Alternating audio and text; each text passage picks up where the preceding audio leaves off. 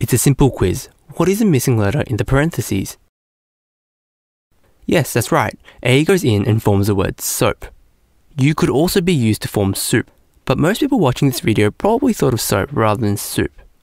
No one told you to choose the word soap, but most people think of soap, not soup. Am I even in control of my own thoughts? You would have naturally thought of soap because of the video of the person taking a shower reminded you of the word soap. This happens without you knowing.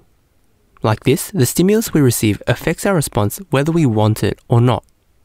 In psychology, this is called the priming effect.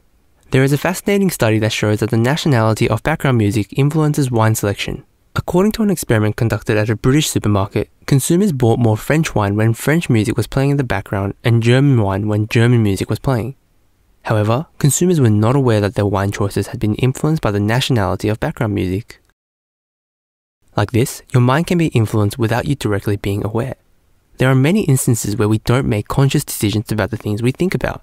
For example, Coca-Cola did not advertise their product after the news. As you know, the news often reports a lot of serious and negative social events. Because Coke already has a negative image as a soda, viewers who have already seen negative content on the news may feel further deterrence towards a product when they see a Coca-Cola advertisement afterwards. And that is a reason why you'll never be able to see a Coca-Cola advertisement after the news. Like this, external stimuli can enter our minds and spread like ink in water. And so the priming effect is used very frequently in the marketing industry, but we can use it positively in our day-to-day lives. So, when you wake up every morning, ask yourself and answer this very question. What would make today great? As soon as you start answering this question, your mind already begins to be positively primed to set you off to a positive start to the day.